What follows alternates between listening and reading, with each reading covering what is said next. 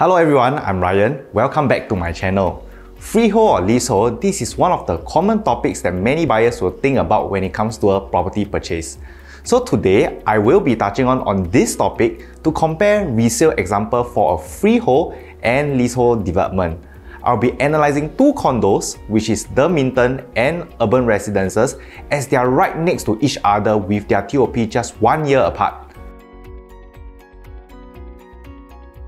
The Minton is a 99 years leasehold condo located in Hougang. It has gotten its TOP in 2013 and has 1,145 units.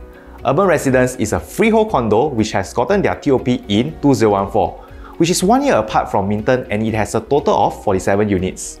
In general, freehold property will fetch a 20 to 30% premium higher compared to the leasehold property. We see no exception for the condos that we are going to discuss today. Urban Residences, the freehold condo was launched around $1,200 per square foot compared to the 99 years leasehold Minton, which was transacted at around $900 per square foot during the first phase of launch. Now, let's see how these two condos perform over the years using the analysis chart. We will split them into two segments. One is before TOP and one is after TOP. The Minton have significant price surge during TOP from $900 per square foot to around $1,003 per square foot. Whereas for urban residences, it didn't really perform well from the launch to TOP. One of the key factors is, being a small development of 47 units, there are not enough transactions to support the price, and the developer's sales runway is shorter for price staging. Let's look at the profit column. Both buyers entered during the developer sales period with the same size of 1,324 square feet. For Minton, the buyer made 587,000 profits, whereas urban residences, buyer exited with only 197,000 profits. Why is this so? The key factor is because of the entry price. The urban residences unit entered at a premium of 1,033 per square foot, where the Minton unit was bought at 765 per square foot during launch, which we see a good 35% premium gap between the freehold and leasehold property.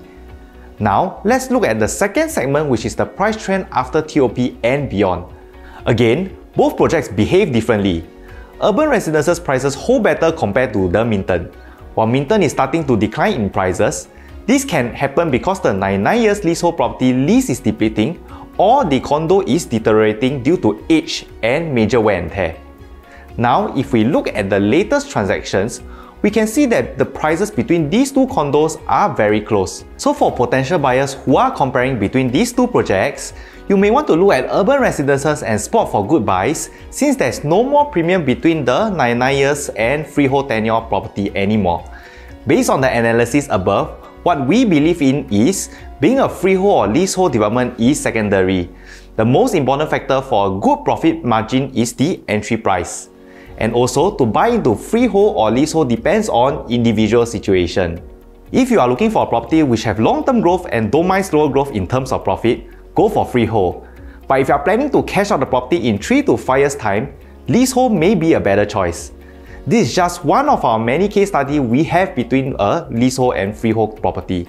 If you are keen to know more and understand more examples on how it can impact your decision in buying a property, do not hesitate to drop me a message and I will see you soon.